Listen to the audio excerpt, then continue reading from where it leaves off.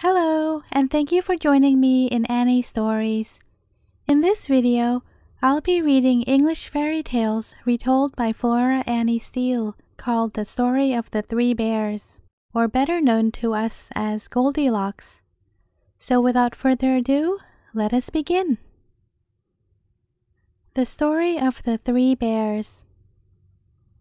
Once upon a time, there were three bears who lived together in a house of their own in a wood. One of them was a little wee bear, and one was a middle-sized bear, and the other was a great big bear. They had each a bowl for their porridge, a little bowl for the little wee bear, and a middle-sized bowl for the middle-sized bear, and a great big bowl for the great big bear. And as they had each a chair to sit in, a little chair for the little wee bear, and a middle-sized chair for the middle-sized bear, and a great chair for the great big bear. And they had each a bed to sleep in, a little bed for the little wee bear, and a middle-sized bed for the middle-sized bear, and a great bed for the great big bear. One day, after they had made the porridge for their breakfast, and poured it into their porridge bowls, they walked out into the wood while the porridge was cooling, that they might not burn their mouths by beginning too soon, for they were polite, well-brought-up bears. And while they were away, a little girl called Goldilocks, who lived at the other side of the wood, had been sent on an errand by her mother, passed by the house and looked in at the window. And then she peeped in at the keyhole, for she was not at all a well-brought-up little girl. Then, seeing nobody in the house, she lifted the latch. The door was not fastened, because the bears were good bears, who did nobody any harm, and never suspected that anybody would harm them. So Goldilocks opened the door and went in, and well pleased was she when she saw the porridge on the table. If she had been a well-brought-up little girl, she would have waited till the bears came home, and then, perhaps, they would have asked her to breakfast, for they were good bears, a little rough or so, as the manner of bears is, but for all that, very good-natured and hospitable. But she was an impudent, rude little girl, and so she set about helping herself. First she tasted the porridge of the great big bear, and that was too hot for her. Next, she tasted the porridge of the middle-sized bear, but that was too cold for her. And then she went to the porridge of the little wee bear, and tasted it, and that was neither too hot nor too cold, but just right. And she liked it so well that she ate it all up, every bit. Then Goldilocks, who was tired, for she had been catching butterflies instead of running on her errand, sat down in the chair of the great big bear, but that was too hard for her. And then she sat down in the chair of the middle-sized bear, and that was too soft for her. But when she sat down in the chair of the little wee bear, that was neither too hard nor too soft, but just right.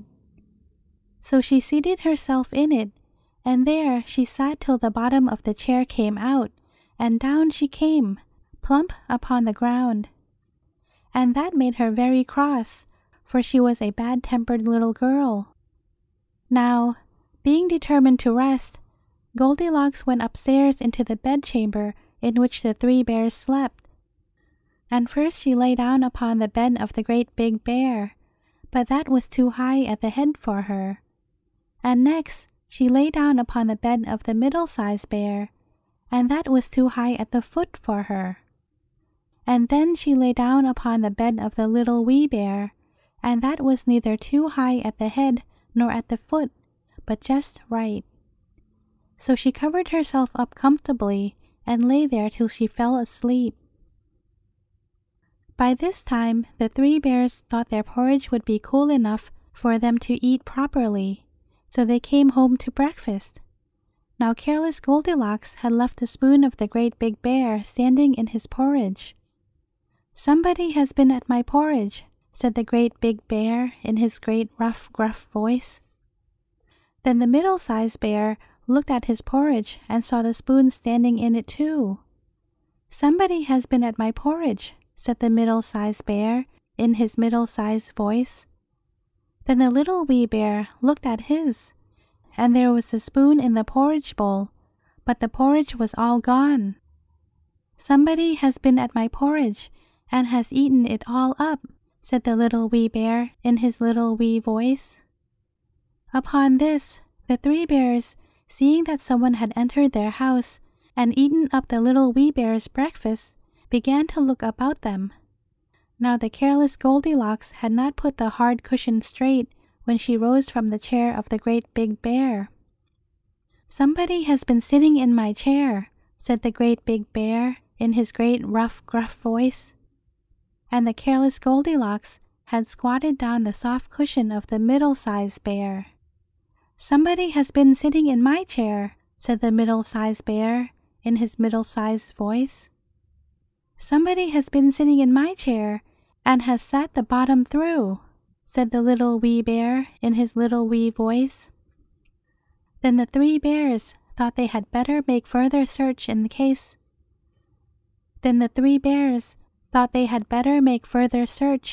it was a burglar, so they went upstairs into their bedchamber. Now Goldilocks had pulled the pillow of the great big bear out of its place. "Somebody has been lying in my bed," said the great big bear in his great rough gruff voice. And Goldilocks had pulled the bolster of the middle-sized bear out of its place. "Somebody has been lying in my bed," said the middle-sized bear in his middle-sized voice. But when the little wee bear came to look at his bed, there was the bolster in its place, and the pillow was in its place upon the bolster, and upon the pillow there was Goldilocks' yellow head, which was not in its place, for she had no business there. "Somebody has been lying in my bed, and here she is still," said the little wee bear in his little wee voice. Now Goldilocks had heard in her sleep the great rough gruff voice of the big bear, but she was so fast asleep that it was no more to her than the roaring of wind or the rumbling of thunder. And she had heard the middle-sized voice of the middle-sized bear, but it was only as if she had heard someone speaking in a dream. But when she heard the little wee voice of the little wee bear, it was so sharp and so shrill that it awakened her at once. Up she started, and when she saw the three bears on one side of her bed, she tumbled herself out at the other and ran to the window. Now the window was open because the bears, like good tidy bears as they were, always opened their bedchamber window when they got up in the morning. So naughty frightened little Goldilocks jumped, and whether she broke her neck in the fall, or ran into the wood and was lost there, or found her way out of the wood and got whipped for being a bad girl and playing truant, no one can say, but the three bears never saw anything more of her. The end. Thank you for listening. If you enjoyed this reading, please consider subscribing to support my small channel. I also want to let you know that I now have a Facebook page for Annie Stories. You can check it out at the link in the description below if you'd like. Thanks in advance and see you again tomorrow.